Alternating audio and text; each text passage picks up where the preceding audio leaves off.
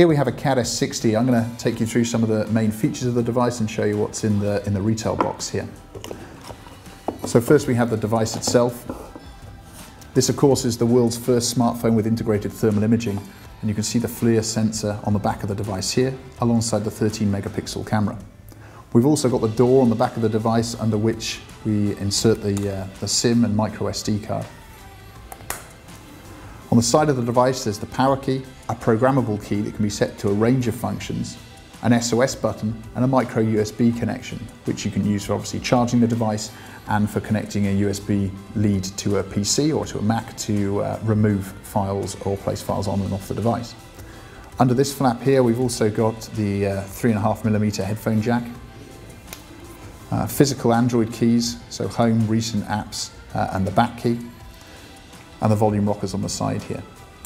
In addition, on this device we've also got a 2 meter and 5 meter switches at the top and bottom. These are the waterproof switches that allow this device to go down to depths of up to 5 meters underwater for as long as an hour. And flicking those switches on and off, of course, not only seals off the speaker cavities but also stops the audio coming through. So certainly if you've been swimming and you've used those switches, you need to make sure they're in the 2 meter position in order to be able to hear clearly the audio coming out of the speakers. Looking through the rest of what's in the box here, we also have the charging plug, which will be obviously relevant to the particular geography in which you're using it, micro USB lead.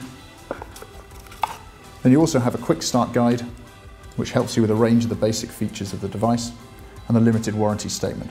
You'll also find a free screen protector in the box. Now this device of course has a very tough screen already, the latest Corning Gorilla Glass 4, a millimeter thick, so really tough and well protected against drops. But the screen protector here, if you choose to use it, will bring an extra layer of protection to the device.